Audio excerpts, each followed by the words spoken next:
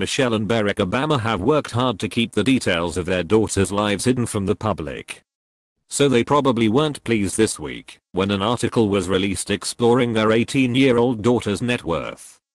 Morning Ledger reported that Malia and her sister Sasha have $200,000 and $450,000 in 529 college plans, and it looks like they will need it. The first presidential daughter graduated from the Sidwell Friends School in Washington, D.C. and will be taking a gap year before studying at Harvard University.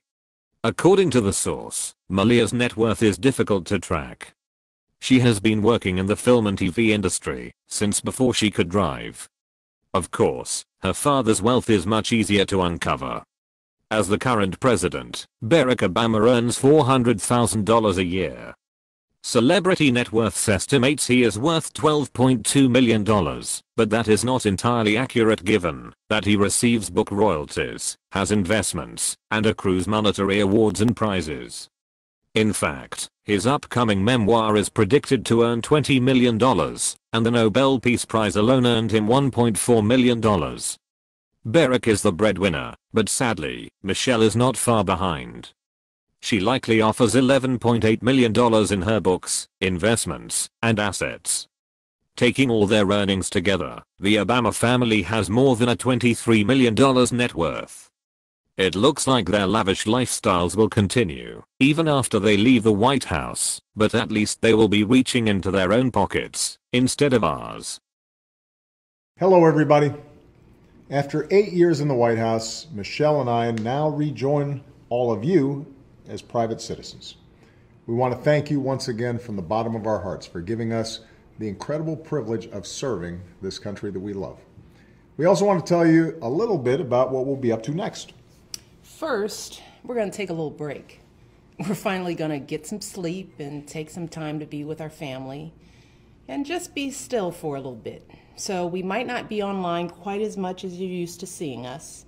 But before that, we want to invite you to help us with just one of the projects we're excited to work on when we get back. Check out this website for our future presidential center. The center will be based on the south side of Chicago, but it will have projects all over the city, the country, and the world. More than a library or a museum, it will be a living, working center for citizenship. That's why we want to hear from you. Tell us what you want this project to be, and tell us what's on your mind. Send us your ideas, your hopes, your beliefs about what we can achieve together. Tell us about the young leaders and companies and organizations that inspire you. This will be your presidential center just as much as it is ours. So we want you to tell us what we should be thinking about as we get to work. It's going to take all of you and your ideas to make it a reality. As I've said many times before, true democracy is a project that's much bigger than any one of us. It's bigger than any one person, any one president, any one government. It's a job for all of us. It requires everyday sustained effort from all of us. The work of perfecting our union's never finished, and we look forward to joining you in that effort as fellow citizens. Thank you, and we will see all of you again soon. Bye-bye.